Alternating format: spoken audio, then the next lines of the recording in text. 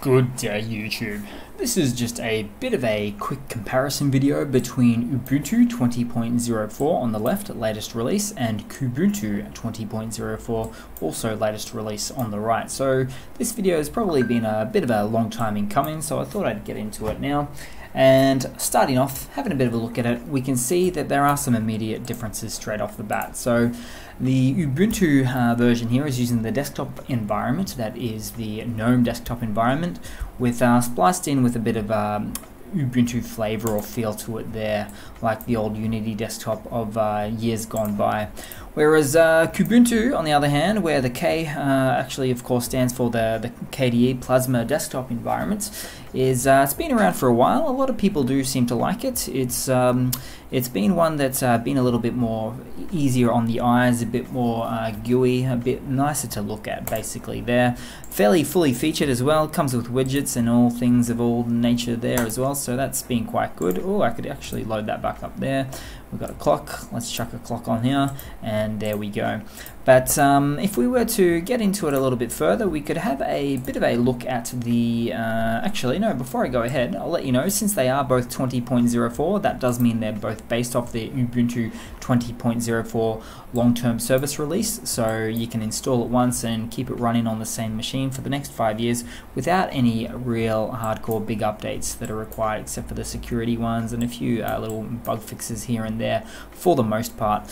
If we were to have a look at the file manager and see what's going on there, let's load it up. So on the left hand side we have the files file manager here. So if we go to have a look at it, about files, very standard for Ubuntu, so nothing to really write home about there.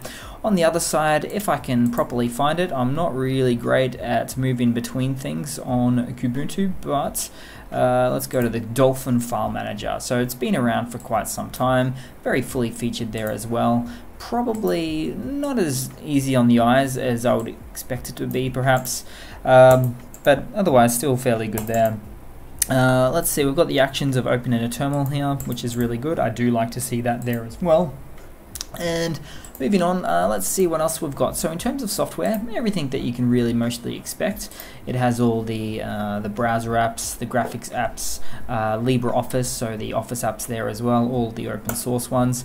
Same basic thing when it comes to Kubuntu as well, although they do have a lot of their own versions of things, like their text editor starts with K, just going along with what it is, their system monitor, K Sysguard.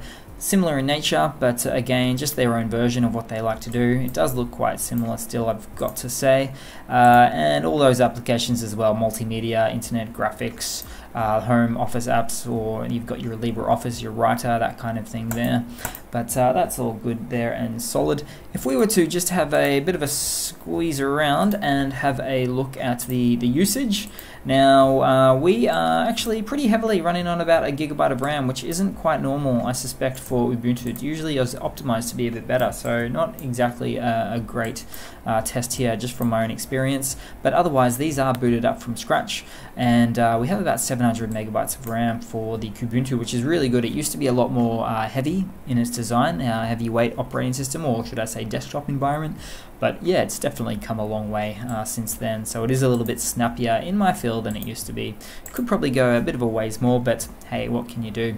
But that's pretty much it, guys, in a bit of a nutshell. Just a bit of a quick comparison look between Ubuntu 20.04 on the left and Kubuntu 20.04 on the right.